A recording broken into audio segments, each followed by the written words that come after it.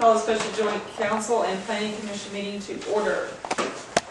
New business, discuss concerns about specific items of the proposed zoning regulations.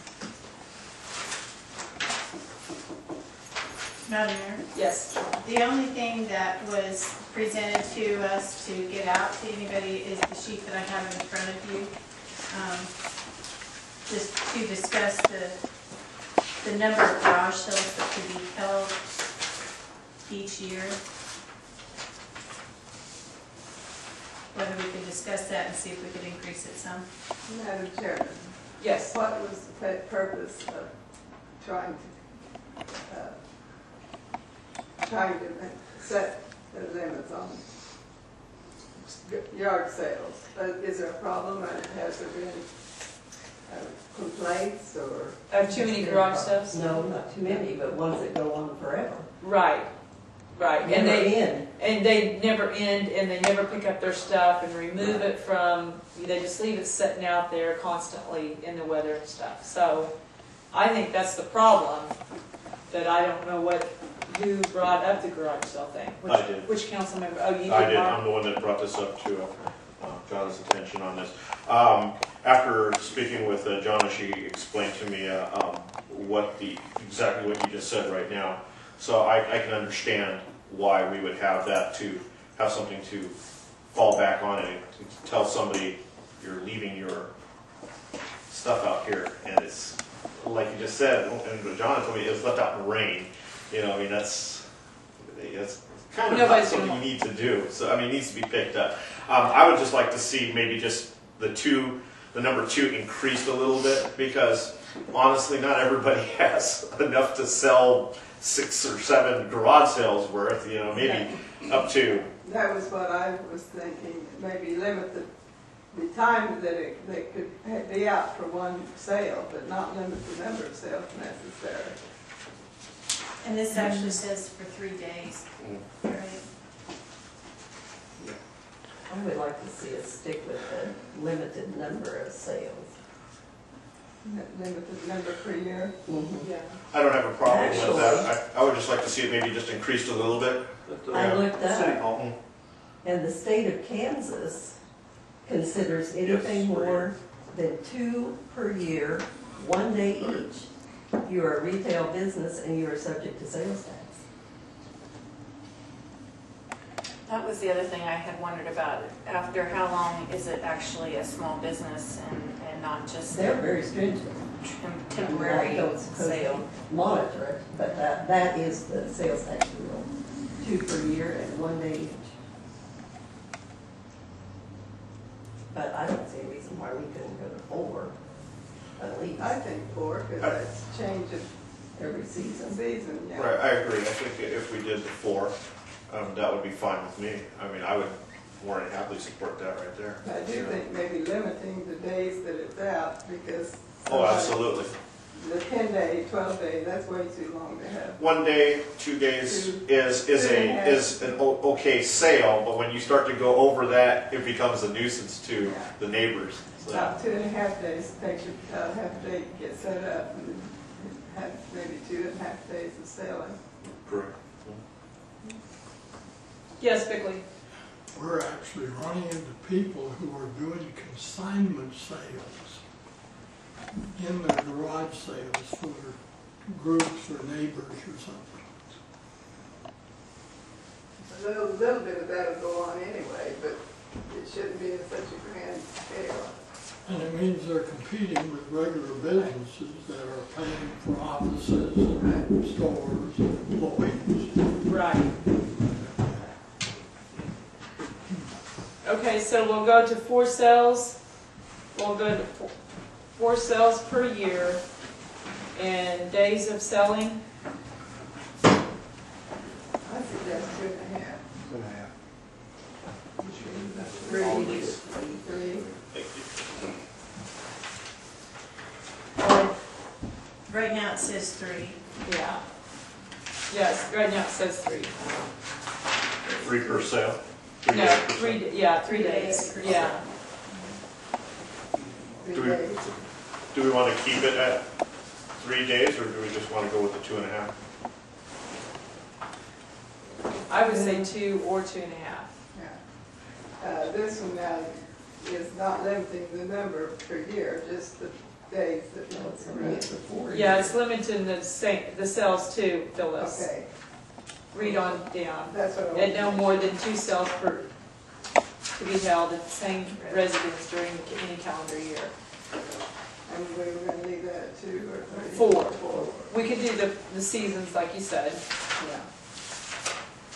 Will they have their stuff out all through the time then, or?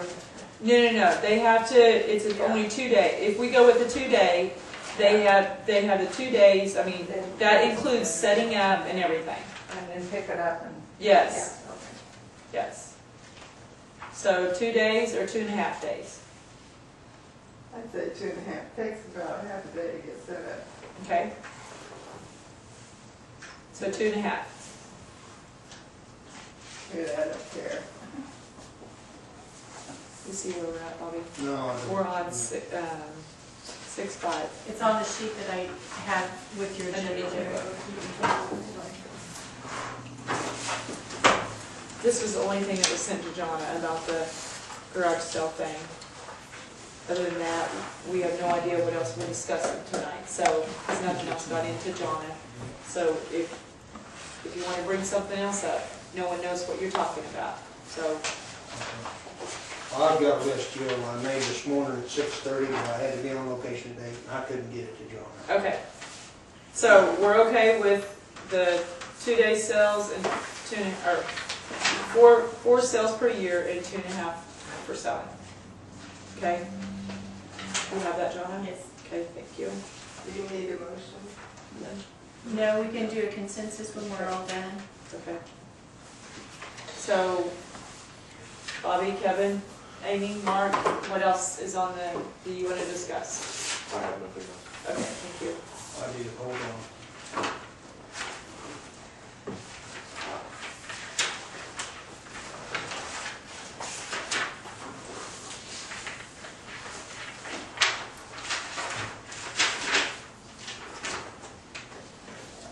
On 2.4, I've got a question on A, B, and C. The maintenance and operation of commercial greenhouses, hydroponics farms, except in zoning districts where permitted. Okay, your greenhouse out here, the tomato plant, they sell some tomatoes there at that plant. The next one says retail sales as an accessory use, unless the same or otherwise permitted to these regulations. I'd like some clarification on that.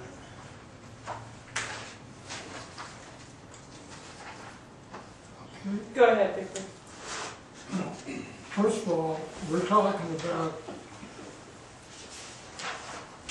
some land simply that would be in the city that people could have gardens on. And if it's big enough, they may grow some reasonable crops and so forth. They can't have any animals or things like that unless your animal ordinance would allow it. Then it pins down the maintenance and operation of commercial greenhouses. In other words, these are not considered farming, they're more considered agribusiness type of things. So they would come under your industrial districts. So they're allowed in your city, it's just they're not allowed in the lot next to you as an agricultural use. It's an agricultural business is what it is. Okay, is that particular area, is it zoned industrial then? Now, let's look that Yeah, up. I won. All right, see what we got. If not, we should. It is. It is? They just. You put checked it it out? Yeah. Okay. Okay.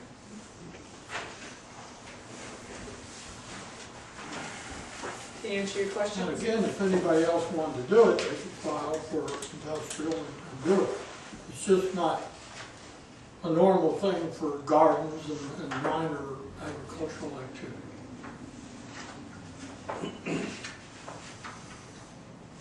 Did he answer your question?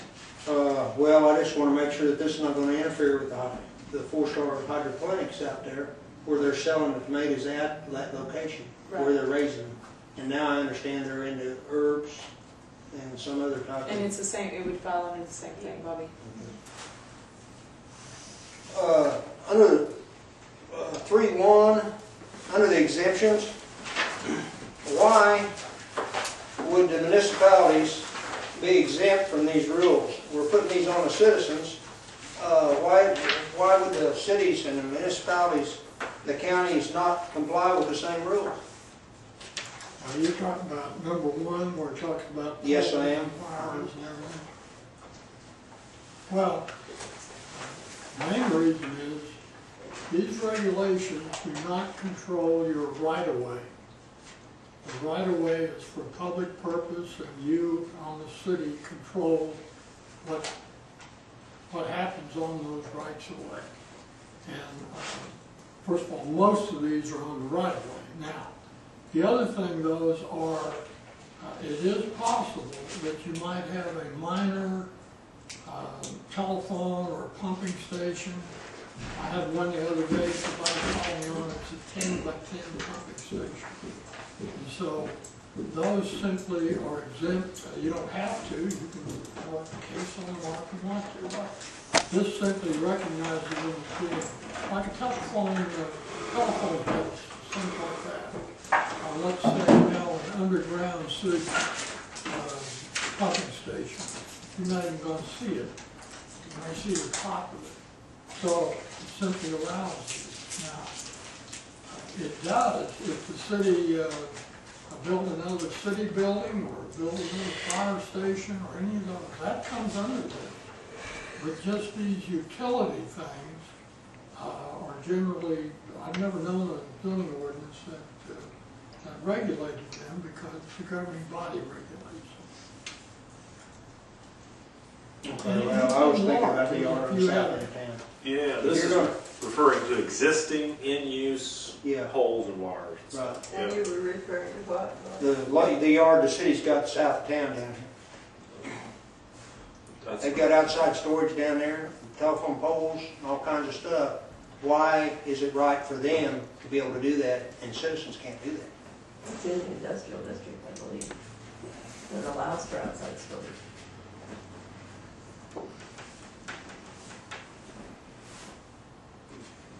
Now, are you talking And we talked about about putting a fence around that. Yeah, I know we do. Yeah, and I believe it was declined, because it was too expensive to put it up. Exactly. Right, thank you. But on the other hand, what about them citizen? Be expensive for him to put a fence up. What's the difference between I-1 for a citizen and the one for the city? Yard storage. Well, Is that not allowed for anybody that's in I-1? Bigly, what they're talking about here? see, tell me what, I'm not hearing too well. A screening for I-1 has to do with the municipality and the private sector. The only thing I could see is different is there's only one house there in view of the deal, and in the other place there may be a whole city block of residential. And you have to have screening from one to the other. Is that what you're getting at? In here, the choice you have, now, first of all, what you have there is going to be grandfathered in, so nobody there is going to be required to do any more than what they've had to do before. But if somebody comes in and wants a new commercial location, and say there are houses in back of it, you have a choice whether you feel it's not desirable to require screening. For example, let's say that there's an alley in back and the person had 6-foot fences up. I don't think I'd require it. Maybe in back it might be a church instead of in the residential area. So this gives you a choice whether you feel it's necessary to screen the back. At the same time, and it may not seem apparent when you do it, but I can tell you that many things are allowed to happen under zoning because they're screened. So you've got both here, and you have the discretion to do it or not do it. Okay. You were talking about the city, kind of a shop area or something, is that? No, we store our telephone poles and stuff down here by the power plant, Bickley. Yeah. So, And it's I-1. See, they're not exempted by this statement. They're part of the zoning. This would be a shop area for the city.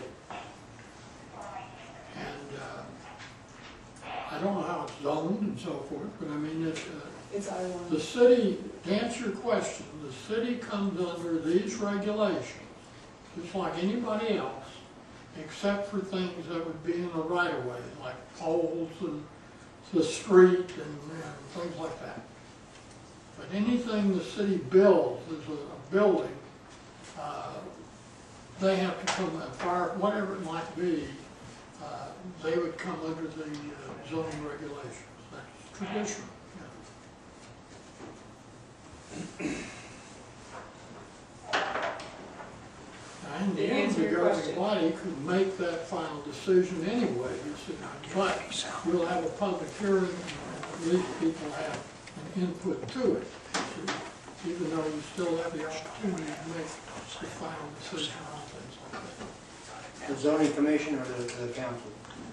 Pardon me? The zoning commission or the council? Okay.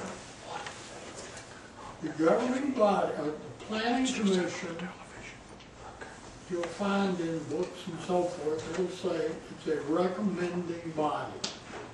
And the planning commission is, everything that they do under zoning is a recommendation to the governing body. The governing body makes the final determination. But anything that's under the board, when they change hats and become the Board of Zoning Appeals, under the state law since 1939, and you have to have a Board of Zoning Appeals or you can't have zoning. Because there are bound to be some hardship things, particularly older areas, side yards, things like that. And so these people put on a new set of hats, become the Board of Zoning Appeals for three things. If somebody goes to the zoning administrator and the zoning administrator finds that I can't approve that permit, and you have to give a reason for it, and that person then can decide whether they disagree with the wording or with the decision made and so forth, and they can appeal to the Board of Zoning Appeals to determine if that was properly made. Now, I think I indicated one meeting that in some 39 years I've been to 3 meetings like that. That's how few times that happens, but that's one thing they can do. The second thing are variances. Now, variances are numerical things. This would be if somebody had, say, a 15-foot side yard, and they wanted to move, they didn't have a garage or something, they could ask for a variance in the side yard setback to maybe to add a garage to their house, things like that. Sometimes, very few times, you have somebody want to raise the height of it and so forth. Sometimes it has to do with how much you have on the property. For example, in the residential area, I've got 30 or 35% of buildings on the property. And they can come in and request a numerical change to that, things like that. So the number of parking spaces. I have 3 zoning, 3 variance cases coming up in December in the city that relate to the number of apartments in the building. Anything that's a numerical number in the book can basically be requested as a variance. And when they do that, they notify the neighbors that within 200 feet, 1,000 feet if they're on the edge of the city. But they make the final determination on those things. And the third thing is, and these are conditional uses, as exceptions. Now this is something that council has to be satisfied with. You can, and I would tell you this, if you didn't want them to have any control over them, you can take all of them back. Now, in 39 years, we've had one city, and I don't know why it even happened, but they decided that they would handle all of the conditional use. No other city in 39 years has ever done that.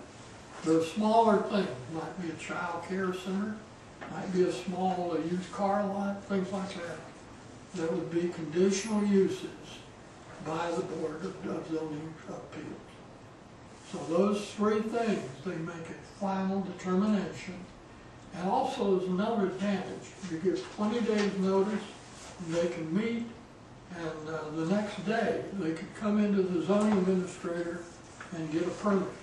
Whereas on these other things, when they come to you, they have to wait 14 days for the neighbors to be notified. The neighbors have an opportunity for protest petitions, and you have to publish the ordinance in the paper. So you gain probably 15, 17 days by doing it on a small scale.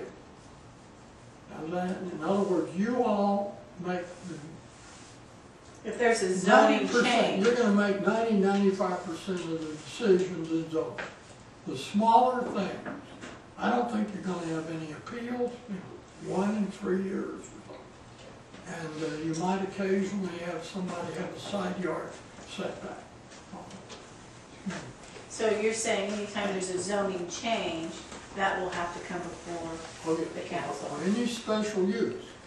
Now, one thing, right now, in the present zoning regulations, remember you all wanted to allow, and I want you to know, I learned something about it, and I appreciate the knowledge of it, about a better use for these vacant lots, these middle vacant lots that either have had houses on them before or they're still vacant and so forth, in between other development.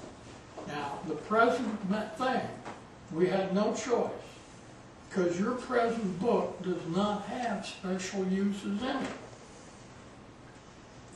And so we had to make it a conditional use as an exception. So right now, those lots, what do you all call them? Vacant lots? Huh? Yeah, vacant lots, or some Vacant of them lots. may have a garage on them and no house, so. Yeah, you remember, and that's in your present book. Have you added that to it? Only as the Board of Zoning Appeals makes the final determination. Now, by adopting these new ones, this becomes a special use, and they hold a hearing, and then it comes to the governing body to make a final decision. Now, the reason I think it's much fairer, because you're making a pretty good commitment. I mean, neighbors are going to be a little bit concerned about this, and you can put conditions on it and so forth, as you did the one that you all had as a conditional use. Now, as a special use, you can put conditions on it. The neighbors can sign a protest petition in the next 14 days after it, so they have a little more power to express themselves. And then it comes to you all.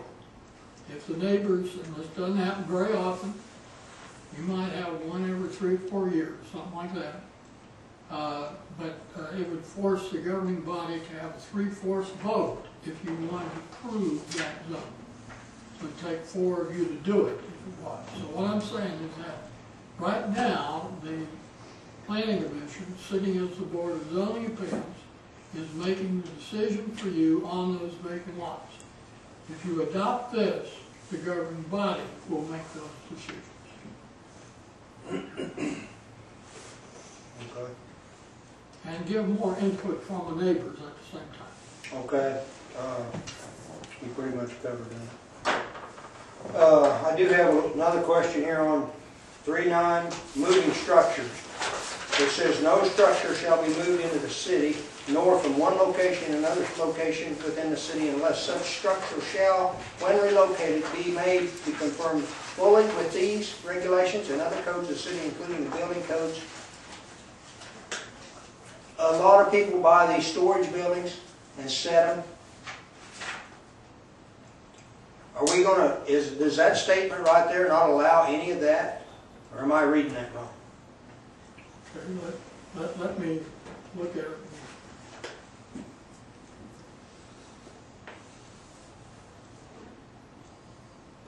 It just says it has to meet code. You can't put It it says, right off the bat, it says, no structure Right. shall be moved. unless it meets the regulations. Right. It What, can't be moved in and set a foot from the alley. It has to meet the setback regulations. okay, that's what that means? Yeah. I read that. It just means that you have to put it, You can't Like just you stick would it if wherever you- you want to put it. be just like if you were building a new building, you needed to adjust to the Well, what? right-of-ways and those things. This got written, we began to write it many, many years ago. And somebody took a 1960 farmhouse and wanted to move it in the middle of a subdivision of houses that probably weren't 10 years old or something. And in addition to it being a 1960 building, it was 2 stories high, and all the others were single-story buildings. And I said, wait a minute, there's something wrong here. And so that's how that many years ago began to be written. And so the idea is to prevent something that would be just simply not in keeping with the area that it moves in. Now, it says, though, that if it's architecturally, later on, we had somebody that moved in an older building. They added a garage, they painted, they wanted, they said, we're going to paint the whole building, we're going to put a porch on it, things like that. They made it look, they upgraded it. And so this simply says that you can't move in something that would be detrimental to the value of the houses or next door, so to speak. It's a very valuable thing, and it comes up occasionally, not very often, but only if somebody moves in a used structure, not a new one.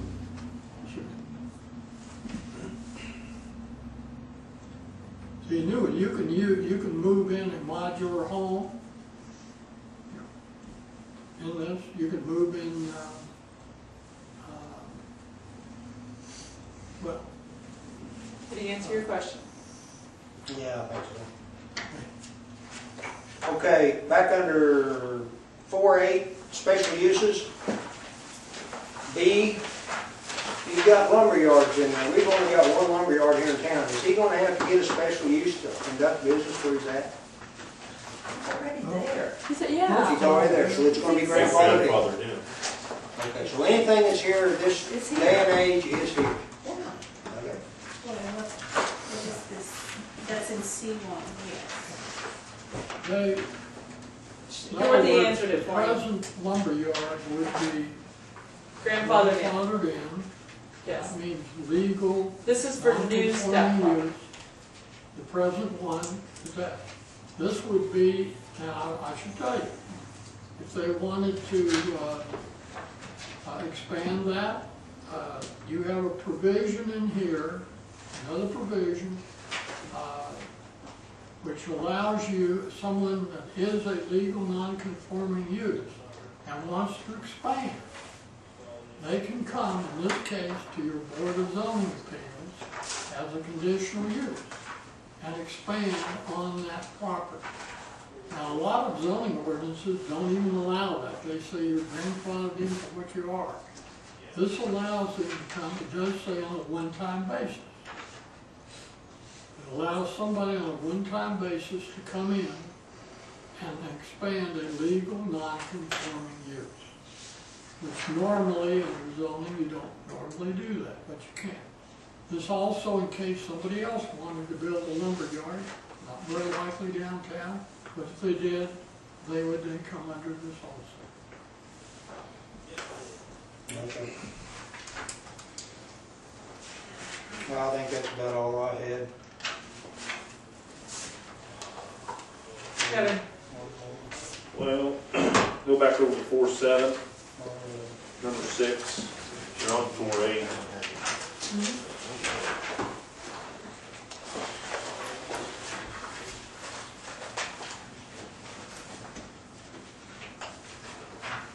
read it.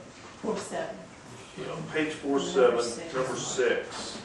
Horse that seems kind Read it. of discrimination. Establishments employing not more than 5 persons in construction business, such as plumbing, heating, and air conditioning, and electrical work, but not woodworking. You need to go into your business. Yeah, I mean, Okay, now, I've heard your explanation, but it seems far-fetched. That six employees would cause a fire instead of 5. But what well, about a business with 6 employees, a plumbing business, on the square? What are you gonna do with all their equipment? I think that's the big thing. I looked at your place, You and you're in can't the be on the perfect spot. square. There were 9 vehicles. Well, if you were over here by the Pizza Hut, Yeah. you know, you don't take up all of it in no space. So I think that's where we're looking. Right, but, so you're not saying I can't go over here and put in an office and put Davis Plumbing, electrical, heating, and air conditioning, and we all check our time cards in there, and, I mean, And leave your vehicle and sitting have there. 7 employees, and they all park in the street with their vehicles, and they get to pick up and leave. You're just thinking we can't have our equipment and parts and things, but it strictly says in commercial it has to be inside, there's no outside storage. Could that not be, could you not apply for a conditional use if you wanted to have more employees? Oh, yeah. Yeah, that's the way you've got it written, and that's, well, what's kind of interesting and where the whole idea came from first right now. Let me just run through 1, 2, 3 if I might. First of all, most cities do not allow construction firms downtown, so it's in the downtown area. Most of them don't.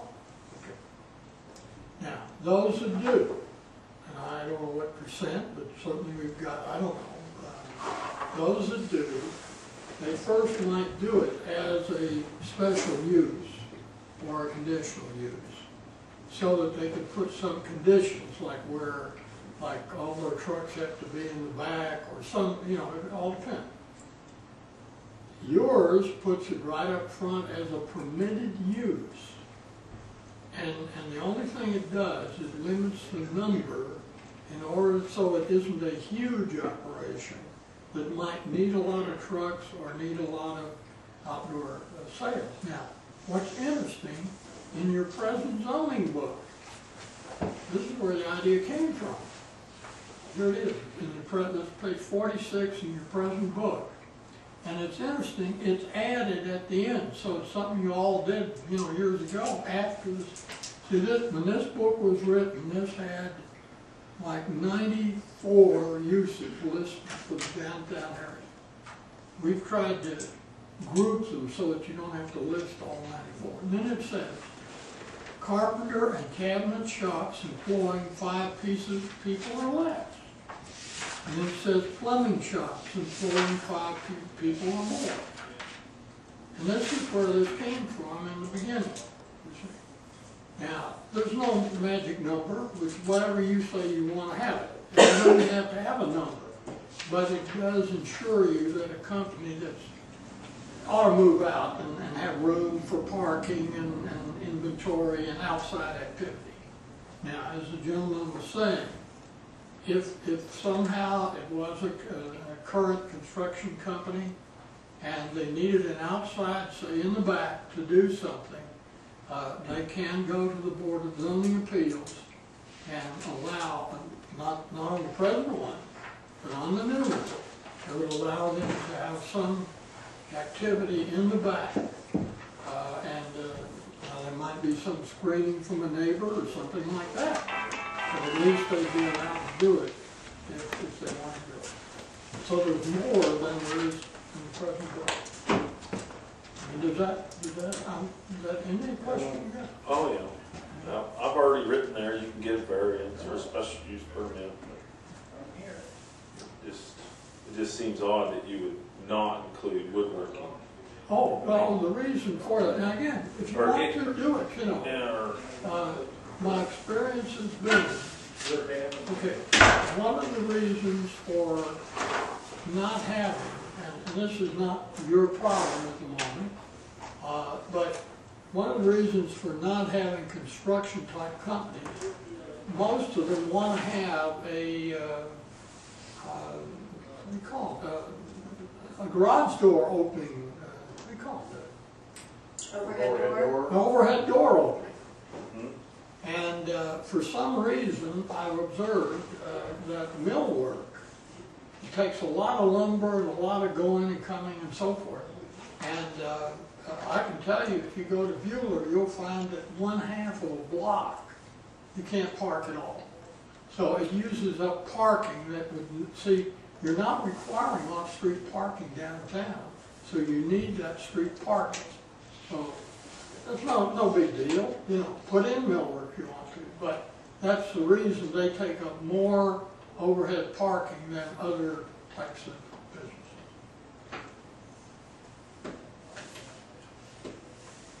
Anything else, Kevin? No, that's all I had. Bobby?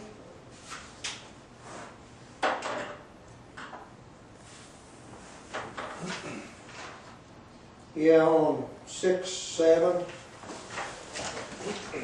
home occupation is prohibited. Permitted home occupation shall not in any event be deemed to include. I understand a lot of them, and I don't have a problem with a lot of them. We do have some people here in town that does some work out of the garages. In fact, I think, Lawrence, where'd you start mechanicing at? In the backyard. In the backyard. Garland, where'd you start your cement bricklaying in 1962? Did you have somewhere to do that, or did you kind of do that out of your garage or something? Well, my work was just the fact he did it on the job itself. But didn't you have any tools or anything you had to keep anywhere? On the job, I don't know, but. Probably in the pickup. I don't know, the only one that I've really got a concern about is the second one. And I understand what you're trying to do, but there's a lot of these people that do a little wrenching in their backyard, or mechanic work, or something of that nature. And I know that's where I started out. The only thing I would say about that is a guy working on some cars in his garage is not adding much to the economy of St. John.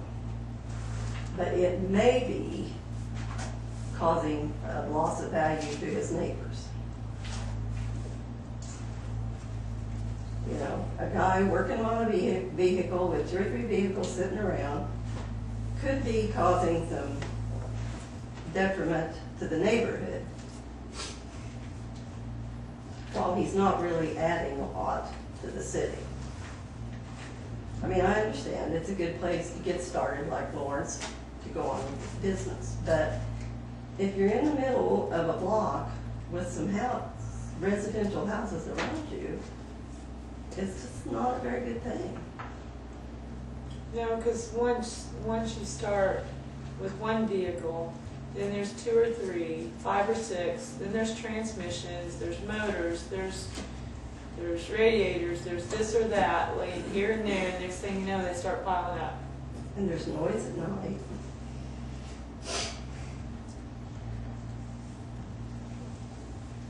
You know, that's kind of the unfortunate thing. I mean, it's too bad if there was some way to confine it to one vehicle or something. But as you say, this is exactly what happens. They get successful. And, I've had people retire from being mechanics and so forth, and you find them painting cars in the garage. They're taking vents out. And this can be, they're parking them on the street, it gets out of hand. And if it's something, if it's something you felt it had to be allowed, we can put something in, but it's something that usually kind of gets out of hand. Also, they're competing with the regular companies that provide and pay for a regular garage and so forth to do those things. So doesn't prevent anybody from fixing their own vehicle or working with their son or daughter to fix up a car, you know, anything like that. So it doesn't prevent that. I'm stuttering. Yes. I'm hearing what you're saying, and I understand your concerns. The lady has a beautician shop in her house, and she's got 5 people over there. She's taking up as much room as that guy trying to work in that shop. I know it's not the same, don't get me wrong, but if you're gonna have home occupations, each one causes it, you know, they ain't gonna do anything there if they don't have room, if people can't come there. Beauty shop, whatever. It's highly unlikely that one operator would have 5 cars at one time. And usually for a short period of time, Yeah. where you're not talking about the value of existing homes. Let's just make a statement. Yeah.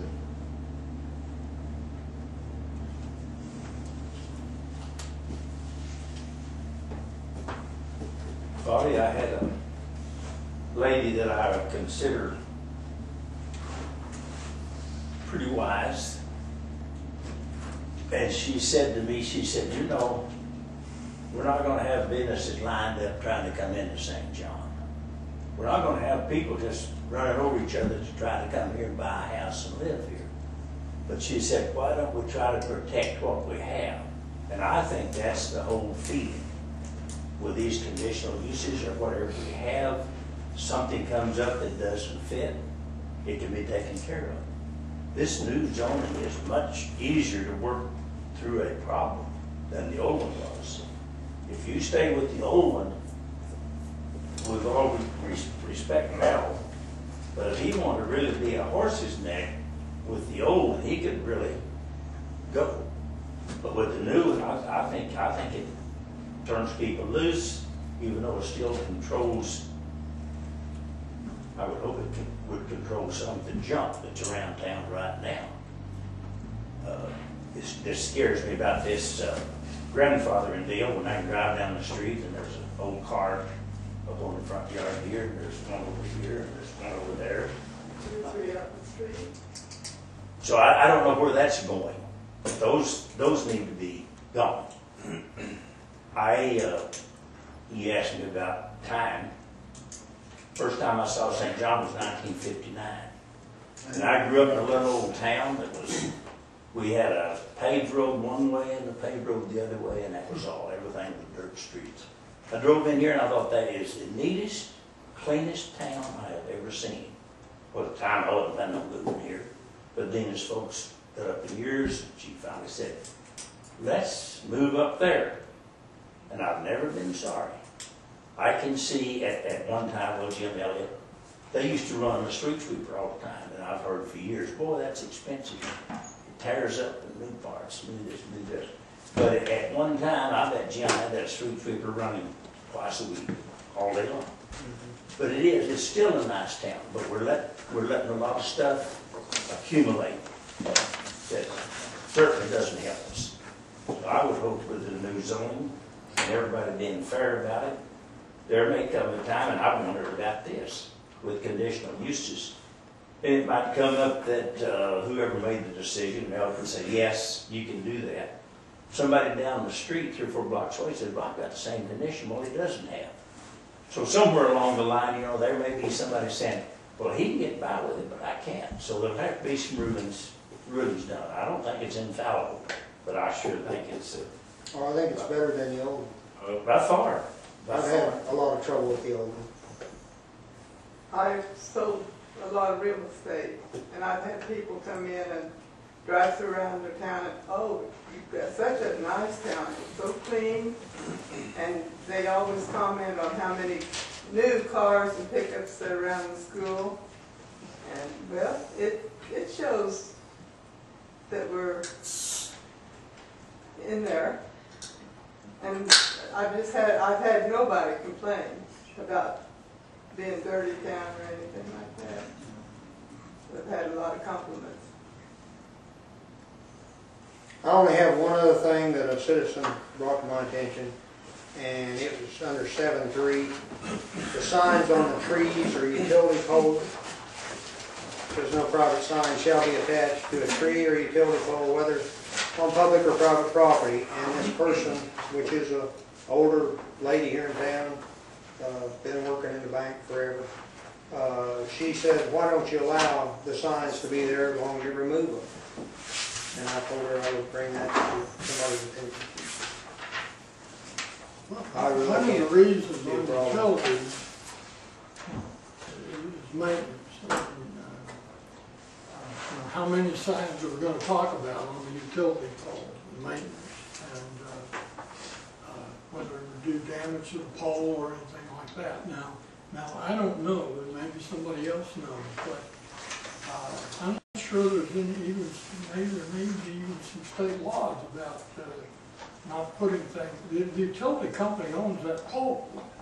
I think there is, because I know on the main highway, you can't attach anything to the state has out on the sides. You cannot do it. I did it before, and it wasn't long, and the state was calling me. I mean, they was not up very long. I got a campaign sign picked up and thrown away. Okay, if that's true, why would trees be in the same deal as utility I poles? suppose it's an environmental issue of damaging the trees and so forth. But you can imagine people, all over putting up signs on trees, which communities look like. See, the problem that anybody has doing this, we think of, one or two people doing something. We don't think of, and I hope, every time I get specific I get into trouble, but Avon dealers and so forth. I mean, if for some reason the Avon dealers understood that you could put signs on trees, you see what I mean? You could have, I don't know how many Avon dealers you got in town now. So it's things like that. I mean, it's not just one. It's if somebody sees one, they think they can do it and so forth. But it's also not good for the trees either. But I've had people put signs on our pole right on my corner. Like what Like garage sale signs and sale stuff like that, something simple. I mean, I don't have a problem with it, but are they gonna go back and take it down? right. No. And it's a fact, they don't. Now, the smart thing, I'll tell you if you want to do it, is you drive around in your pickup truck and you stand in the back and put them up, because Mel can't reach up there. Thanks, Bailey. That's another reason not to do it, but I just tell you, that's what some companies will, like telemarketers and things like that, you'll see them on a Friday night going around, getting up about 20 steps, maybe 12 feet high, trying to see. I think it'd be good, Madam Mayor, to know there's an obligation on the part of the zoning administrator in this material to keep track of ideas and problems. And you have in here, now, I get kidded a lot about it, I'll tell you why, but this says in here that at least once a year, and it's in your bylaws, no, it's in here when you do it, I think it's January or February, some date, some month in here, that you look at your zoning regulations and turn to your zoning administrator and ask, have we had any problems, and anybody else that may be attending, to update. And I learned long ago, in adopting, was one of the first I ever did, that somebody came in and they said, it isn't, they were home builders, and they said, it isn't like we like to have any more regulations than we have to, but these are good and it's okay. But what government doesn't do is keep them up to date. Now, I'm going to be critical for you. Yours is not, well, now you had maybe 2 or 3 updates, and since 1986, you see me. And so this says annually you look at it. Now, that doesn't mean you change it every time, but it needs to be tested out, just like an automobile or something. see if there's any changes, and Mel needs to keep an account of something he's had a problem, so you ought to ask him at the end of the year here. Yeah. And you have a public hearing, you do an ordinance, and you attach it to the back of it. That's how you do it. Just like you did the conditional use for the vacant lot. Okay, anything else?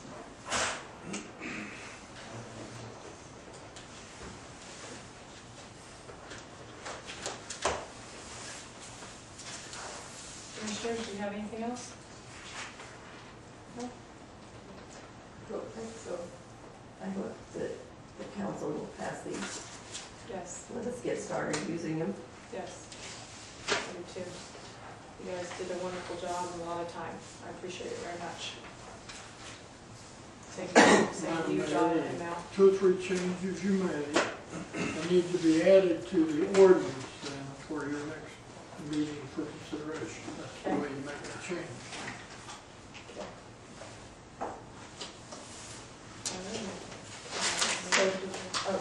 Can you make sure that we have a consensus of the Oh, council my for bad. this change on the garage sales then?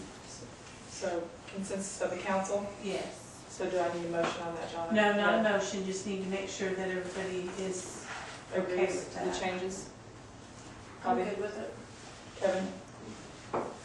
What We about really your- can't take action tonight, but if we have a consensus, that's what I'll have in the minutes. And then we can take action on the 15th when we said we would, when we tabled it. Okay. What about the employees, Kevin, are you okay with the way it reads? Yeah, I went over it with them earlier, just get a special use permit or variance and get forgiveness. I think it'll all work. You know it will, because we can't do without a plumber and an electrician, so we'll have to get down on our knees. Oh, don't tell him that, Garland, we can't do without, now, wait a minute. He already knows that. Yeah.